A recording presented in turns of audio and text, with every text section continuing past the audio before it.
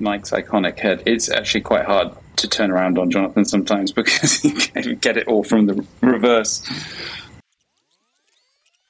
This is a scene about two fathers who have suffered unthinkable losses of their sons, whom they love.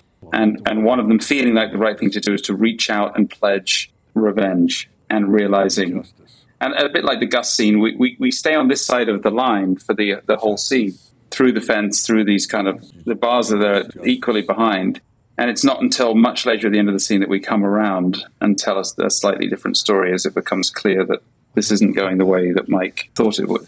Here he's actually coming across a good man, one who's not compromised. And so we come to this side and we see that Mike's the one in jail there and the dad isn't. My boy is gone.